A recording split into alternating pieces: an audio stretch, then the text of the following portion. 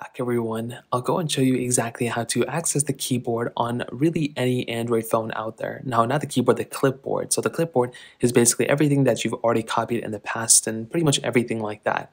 And depending on which type of Android phone you have, Samsung, OnePlus, whatever, it may be a little bit of a different process, but typically the easiest way to go ahead and get access to whatever you just copied before is to go and make your way to a blank little option like a text option right here.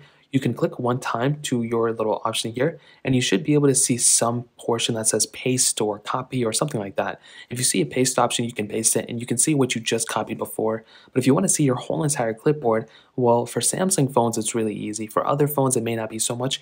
But right down here, if you go and make your way over to your keyboard, you'll see a couple different options. You'll see this little GIF icon. You'll see a settings, microphone at the top right. But right in the center, you'll see this little option that's a little clipboard. So what this does, if you go and click on it, it'll basically show you everything that you've copied and pasted before. So it says copy more for faster pasting, whatever. You can go and turn on clipboard right here, and it will go ahead and allow you to see everything that you've copied before. So you can see right here, this is just stuff that I've copied here and there. I mean, this was back when I was using this phone a little bit. And when you see this, you can go and see everything that you've copied. Now you can go ahead and toggle it on or off. So you can go see everything here. You can go and also turn on clipboard right there. You can click on settings and you can delete any of these options that you want to as well. So it's a really cool thing. And this is Gboard. This isn't even the stock Android keyboard. If I were to go back into my Samsung keyboard right here, if I click here and I click Samsung keyboard, I have the same exact option. So here's my clipboard option. I can click here.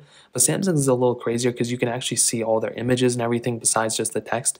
But that's another thing you can do as well. So that's pretty much how you can see the clipboard of your Android phone. If you have any other questions or anything, let me know in the comment section below. Hit the like button, that helps me so much, but definitely hit that subscribe button. More importantly than everything else, I love every single one of you guys. Hopefully I'll catch you guys in the next video. Peace out till then.